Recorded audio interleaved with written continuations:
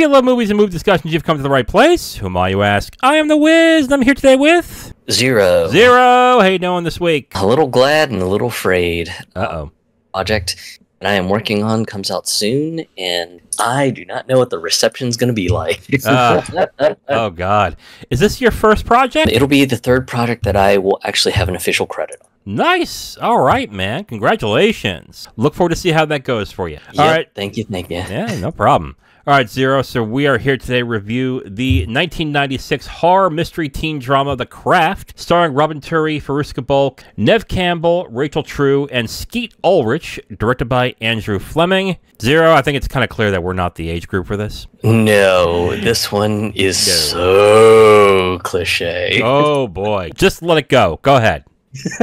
Starts off with the main character, Sarah. She and her family moved to a brand new house that they bought in Los Angeles, and she's kind of trying to go about her day, and at the same time, there are these three outcast girls that are trying to find the fourth person to be in their little coven or whatever, and then they notice Sarah, and then it just kind of goes off from there. And yeah, it's just so cliche because, like, you can just read everything just happening. It's so telegraphed. Yes, absolutely. It's actually a cliche of a bunch of different films.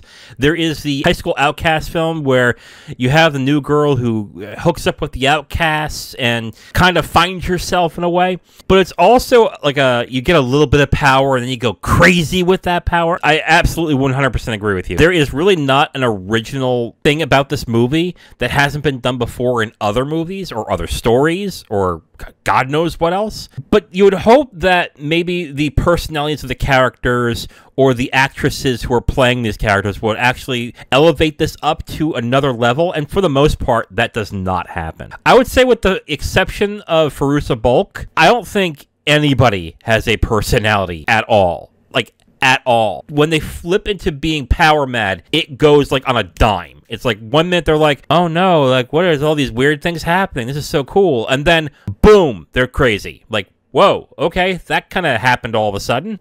What about you with the performances of the actresses in this movie, or the actors? It was just kind of I think it's just the fact that just the movie is just so cliche. Everything is telegraphed. You're just like, oh shit's going down. Oh, called it! Yeah. I think honestly, and not that I have watched these movies recently, but from what I remember, like when I was in school, this could have easily been a Nickelodeon or a Disney Channel film, with the exception of like the really dark and violent elements of the film. So let's talk about something in this film that they'll never do now, which is that they highlight teenage suicide in this movie. Like when they show that the girl like slit her wrist. Oh, you did it the right way. I'm like, whoa. Whoa, that's a little... I forgot they did that. It's like, okay. There are interesting elements like that in this movie, but I'm with you. None of this was interesting to me. Like I said, I think Balk is like the only thing about this film that I actually liked because she kind of just chews scenery throughout the entire movie. The rest were like as bland as cardboard, especially the main character, which is Robin Tunney, who plays Sarah in this. She just has like no charisma at all in this movie. And Neve Campbell's the same way too, and she's actually decent. Anything that you liked about this movie? Not really. Okay. Mostly just because everything just seems so telegraphed. Yeah. And truth be told, I had not watched this movie. I remember the commercials for it. I was like, oh, this looks so corny. Yeah. Yeah, like, I agree with you. I was the same way, but only because I really wasn't a horror fan either, so I was like, yeah, I have zero interest in this movie whatsoever. But I would have, like, people who are, like, into Halloween, like, into the scary stuff, witches, stuff like that, would say, oh, that's a cool movie. I would rather watch, like, Practical Magic 20 times than watch this again. I don't think it's, like, awful. I'm with you. It's just so stereotypical. It is so formulaic and by the numbers that the only thing that's shocking about it is just stuff that was allowed to be used in the 90s. And that is it. This is kind of like an interesting glimpse as to what they would allow teen movies to have in the 90s. And that is about it. And to remind myself that Fairuza Balk was actually decent as an actress. That was it for me on this one. Apparently, they had originally planned for a sequel that was going to be straight to DVD, and then they just nixed it. They were just like, nope.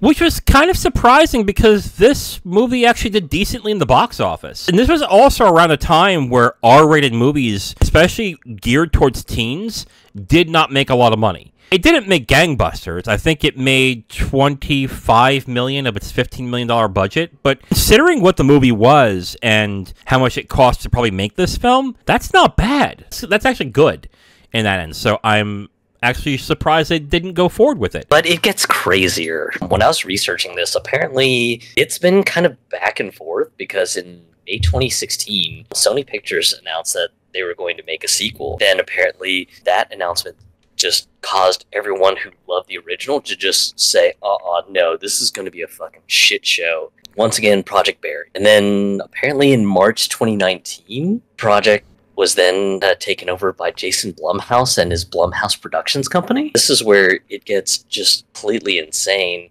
You had Zoe Lister-Jones signing on to write the script, Daniel Casey to do production as the screenwriter, Kaylee Spaney as one of the leads, and then David Duchovny was cast as an undisclosed male role.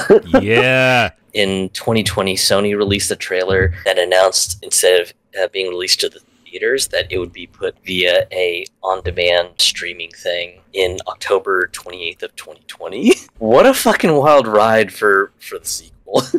All right, Zero, so let's rip off the Band-Aid. So overall, what did you think of The Craft? God, it is terrible. Oh, wow. If you're into kind of campy teen movies, yeah, sure, you might have fun with this, but if you're looking for something that's got substance, this ain't it. The horror element is so telegraphed that there's no suspense. It's just kind of something bad's gonna happen. Oh shit, something bad happened. Okay, well, alright, no suspense there. Let's keep on going. It almost comes off more like a teenage TV show than a movie to me.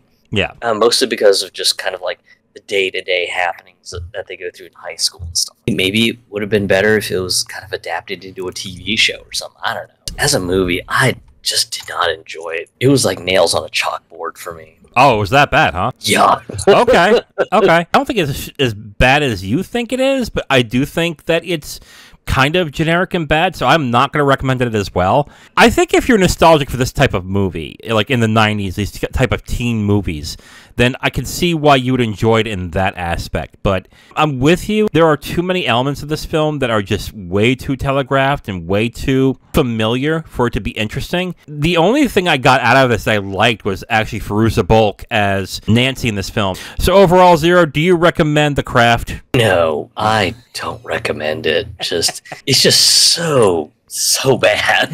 Tell us how you really feel. And I also do not recommend The Craft. But then again, we're not teenage girls, so we're not the audience.